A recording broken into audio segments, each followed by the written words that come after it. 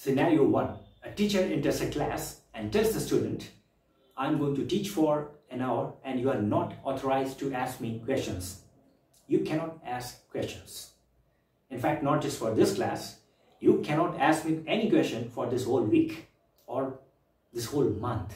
What you can do best is to note down all your queries and then you ask me the questions when I give you the permission. And this is not going to happen anytime in this lecture hour or in this week.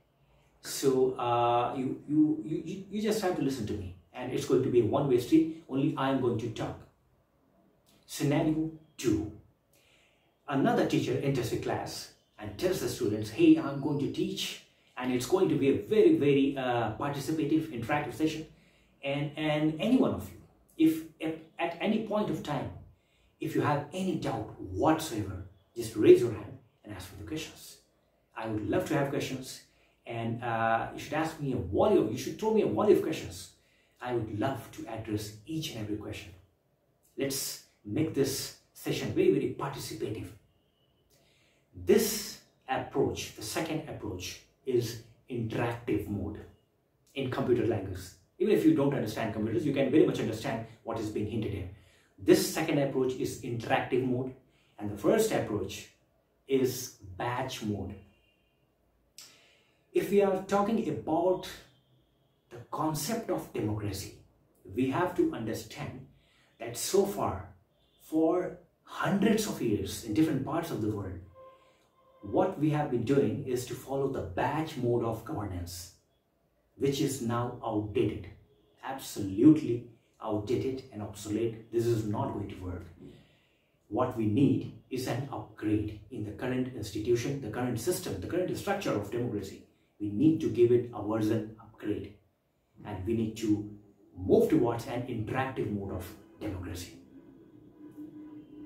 If we don't do that, the disenchantment will grow, the disconnect between people and their elected representatives, this will continue to grow, and this anger, this disenchantment will come out in different ways, because if their voices are suppressed using power, this anger and anguish, frustration, disenchantment, this disconnect will come out in more perverse ways.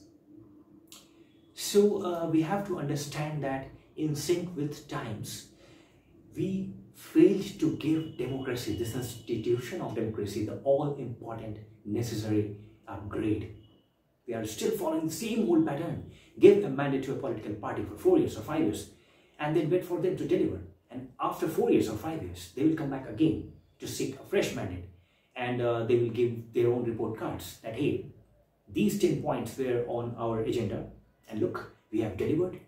We have fulfilled all our promises. The problem is this, that until the 1960s and the 70s and the 80s or even 90s, the world was changing incrementally. But today, the world is changing dynamically. Every other day, you see a completely sea change in world's processes.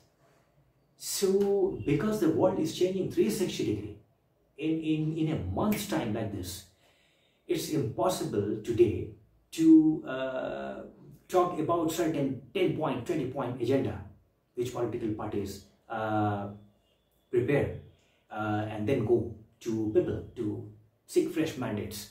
Basis those agendas, this is not going to work. This is obsolete. So even if you are working in corporates at senior management level and you are doing planning or a strategy for the next year, forget about next year, even for the next quarter, if you are making planning or a strategy, today you know that all those points are just a rough, it's going to be a rough indicator of how you should move with a structured blueprint. But even then, you know that there are going to be disruptions, ad hoc. There are going to be n number of ad hocs. So you are telling your teammates that, hey, this is the basic rough blueprint, but we are going to see ad hocs at regular basis, disruptions which may come from anywhere, and we have to be prepared for that. So you are basically prepared. when we are making these strategies. In democracy, we are not even thinking about this major problem. What we are doing is to just carry forward the same legacy, and we are saying we are celebrating this institution like it's to the people, for the people, by the people. No, it's not for and by the people anymore. Why? Because today people are thinking that my voice and the voice in which the elected representative is speaking is not in sync. On any given issue, my voice should be the voice which my elected representative should speak in as well. But this is not happening.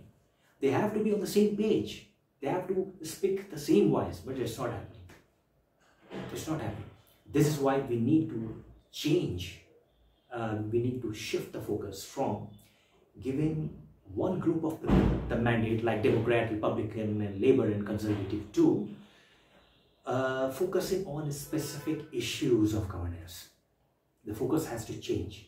It cannot be about Democrat and Republican anymore. It has to be about A, B, C, and D issues. On these issues, are the elected representatives, they are taking the same decision which I would have ideally wanted to take.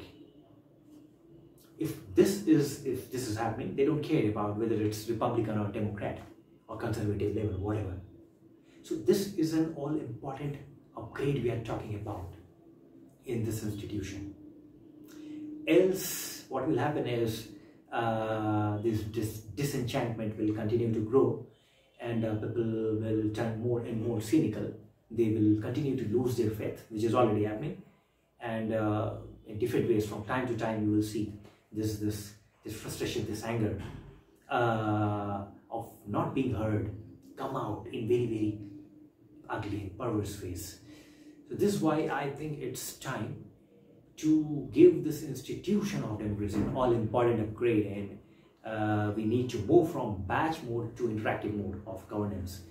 How is it possible? It is possible using technology, because today technology is telling you that it can do anything for us. We are living in a golden timeline where technology has assured us that it can do everything, and we can leverage technology to move towards an interactive mode of governance from the yesteryears or existing model of batch mode of governance, which is totally obsolete. So it's time to give this all-important upgrade. And today, on this World Democracy Day, September 15th, we need to introspect. We need to at least kickstart a discussion on this issue. So what we